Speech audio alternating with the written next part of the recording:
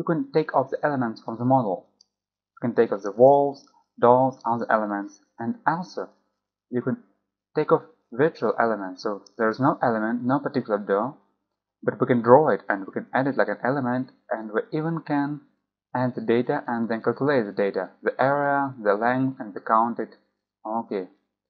And now let's do it with the doors.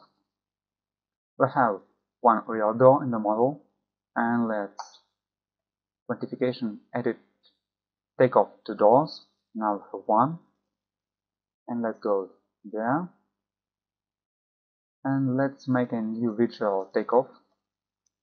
We can do it like this one, virtual takeoff, creating doors, and now we have it really.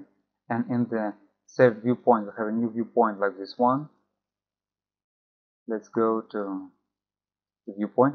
Here we have it, and now we want to draw the door to know what it is. Let's go to the view and drawing, line string, and I want to draw the door only to show that there is a door, only to understand what is it. It's not the you do not have to do it every time, but I only want to know that this is a door. This one, and now I can understand what it is. And I want to name it. Yeah, I can go here and name it like new door. And now every time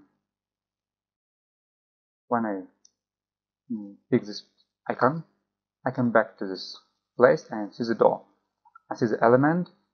It has its own number and work breaking system. And now what about the data? Now we have area for all these doors, and now it's 3.19. It's the area of this door, of the real door from the model. But we can add the area to our virtual door, like 3 meters, and now it's 6 point. So if you need some virtual objects to take off, you can do it. Pretty easy.